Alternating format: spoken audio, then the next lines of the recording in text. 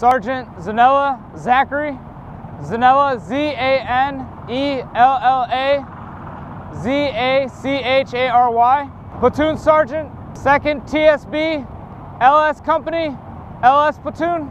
So today we were doing a trap mission, tactical recovery of aircraft and personnel. Instead of aircraft, we were recovering an asset. My Marines were getting inserted into LZ Albatross by HMH 464 and then doing a quick rig of a Humvee to get it out of zone as fast as possible. I mean, first off, obviously you need good weather so that the squadron can do what they got to do.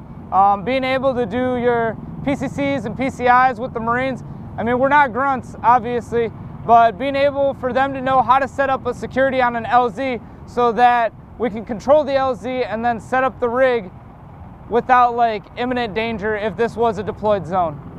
I mean, it's windy. The hook on the 53, it's going to be swinging a lot more.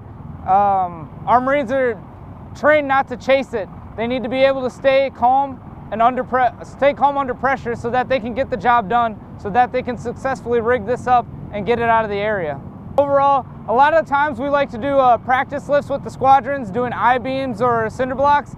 But I mean, in the end, when you're deployed, that's not what you're lifting. You're lifting real life assets that the Marine Corps owns, like Humvees, quadcons, and generators. So being able to lift this type of stuff more frequently, but also doing it in a quick manner, kind of creates a real scenario that we would have if we were deployed. I mean, a lot of times we'll do dry runs at our own shop. We'll go through practicing how to do rigs on Humvees, on UTVs, and quadcons, just so that they get a sense of, hey, there's a lot of pressure when you're trying to rig this stuff quickly, and you got to be able to practice this. Practice makes perfect, right?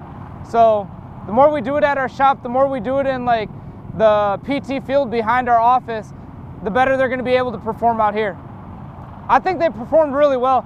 Obviously, there are a lot of things that happened that kind of made it go a little differently, but for them to stay composed and be able to do what they needed to do under pressure, I couldn't have been happier as a platoon sergeant.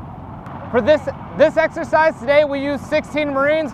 We had 3 security elements and 1 helicopter support team actually doing the rig. Helicopter support team is 4. You're going to have the hookmen, a safety, and 2 legmen.